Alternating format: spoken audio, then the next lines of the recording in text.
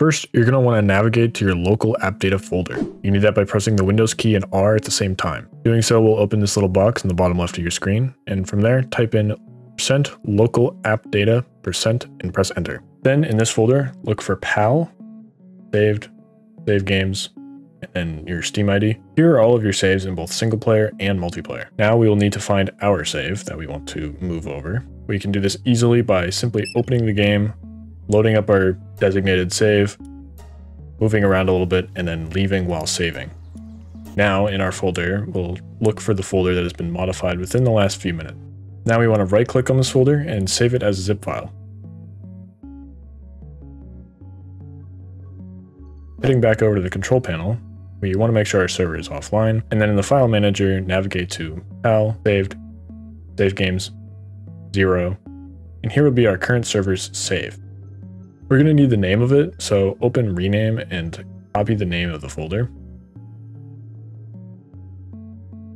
Then we will simply upload our zipped single player save into this directory.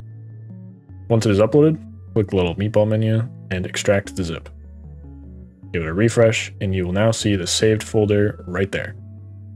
We can now safely delete the zip file.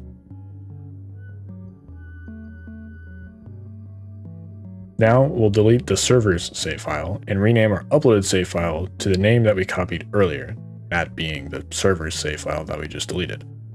Essentially, we're just swapping it in place of the server's. Finally, just head back to the console and start up your server. You should now be loaded into your transferred save. Now we're going on to the second half of this video.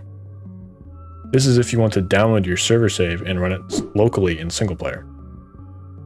First, we'll just head over to our control panel, make sure the server is off, and then in the file manager, navigate to PAL, saved, save games, 0. And then we'll click the meatball menu and click on archive and download this as a zip. Then you can delete the zip from your server once it's downloaded to your computer.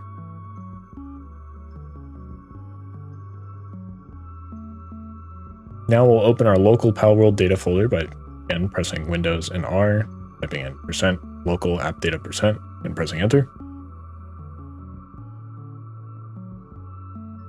Then we'll go to PAL, saved, save games, and your Steam ID. And now we will unzip our downloaded save and move the unzipped folder into our local saves folder.